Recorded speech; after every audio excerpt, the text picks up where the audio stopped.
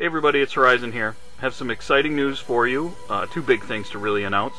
First, if you haven't already noticed, the channel name has changed. It's no longer Horizon X5. It's going to be, from here on out, it's called X5 Cinema. There is reasons for that.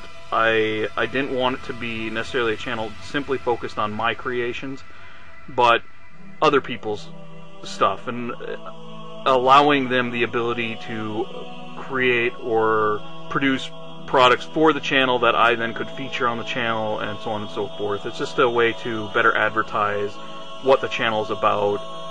And I went through a lot of different name changes, and finally I just decided on X5 Cinema, so I didn't have to change a lot of the opening bumpers and ending bumpers and stuff like that. It also just was, I wanted it to still be something that you guys know was created by myself, Horizon, and that way you know, the Horizon X5, that part is still there and still featured. It's also just a way to make it easier for you guys to contact me.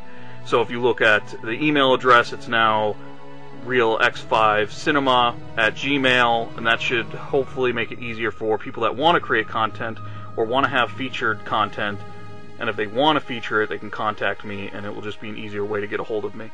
The other exciting news is that I have finished Halo 2. I rendered it. It took almost, god damn, it took forever, probably almost an entire day just to render it.